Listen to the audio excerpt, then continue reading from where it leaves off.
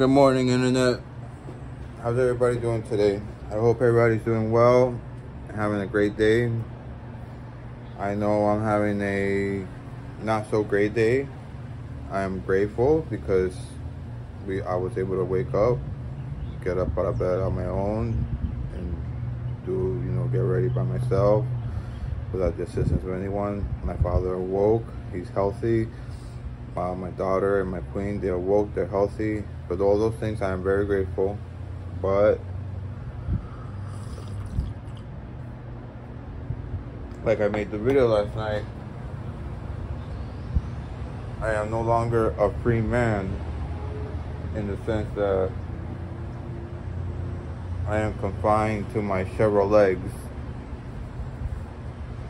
So I live in an area where if you don't have a car, you're effed. Because, good luck finding a job. Because for some reason, places, they like to hire people from far away for the most part. It's almost like they want you to commute to work to be as miserable as the next person. So what I did this morning was I looked through YouTube real quick to try to see if I could fix the wobbly sprocket on the back wheel. I'm going to show you right here. Although this part just came out.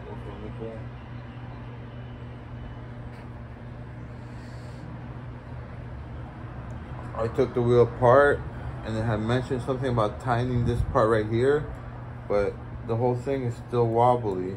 So now I had just gotten this bike serviced. Maybe if I tighten this bolt, no, wait. I don't know. I gotta figure it out. I had just gotten a service at Alligator Cycles here in Pembroke Lakes, or by Pembroke Lakes Plaza, which is off of Taft and 104th Avenue. And all they did was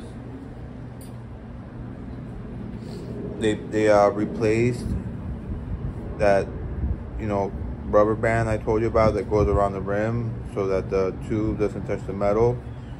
They put the tire on, they put the tube and the tire back on, and they just handed it back to me. Perhaps I should have, kept an eye on them to make sure they weren't doing nothing shady, because the bike worked for about 2 weeks. I was super happy, super ecstatic.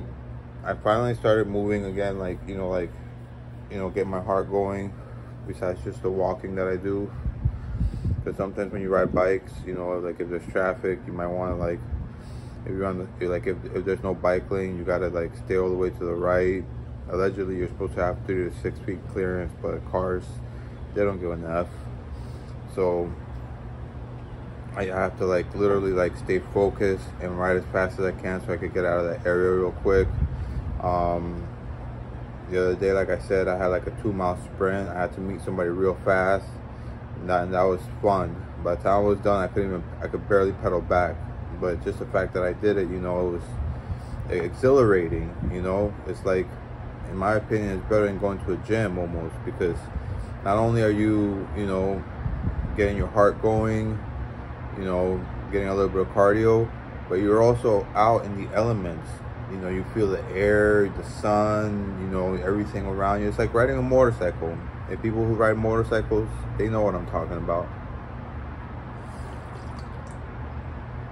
But now, just 2 weeks after having the bike fixed, getting that new tube that had 20%, not more plastic, more rubber, I think it said.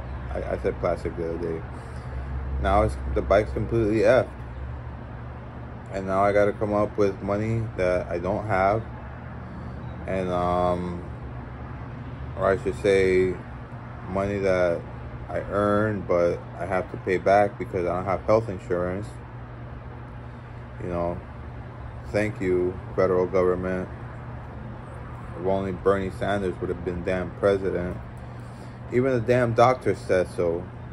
Universal health care would be better for the patient, because the doctors, instead of them having to worry about hiring staff for billing or or what plan each patient has, determining what kind of care they can give. They can just give the same care throughout all of the patients and not have to worry about any of that stuff. And instead they can focus more on the patients. So it's just completely, it's idiotic. But you know what? It's capitalism. Insurance companies, or as I like to call them, in case shit, you know, that's what they're there for. They're there to take our monies and charge us ridiculous amount of, what do you call it? You know, that you got to pay up front before you're eligible for your benefit. So essentially, it's almost like they make their money back right there.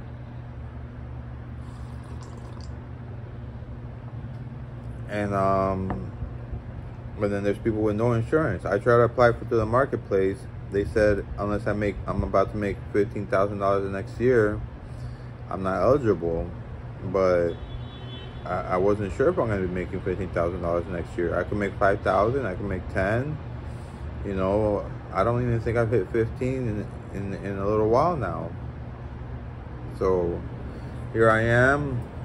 I pay for my own medical expenses, because if I don't, then, you know, I suffer from mental illness, which I know a lot of people think that that's just in your head.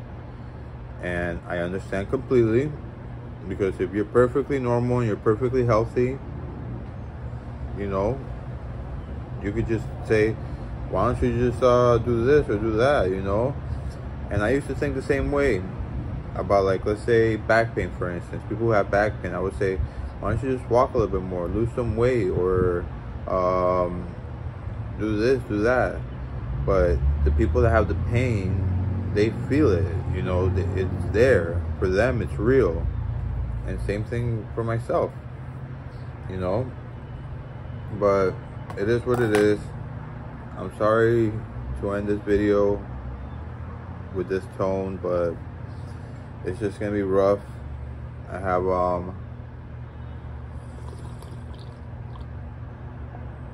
little bit of a rough time ahead of me, because I gotta get this fixed, because I wouldn't say it's super urgent, but you know, just the feeling of being free, you know, you can't put a price on that. All right, well, thanks for watching. Please be kind to one another, and peace be with you, and have a blessed day.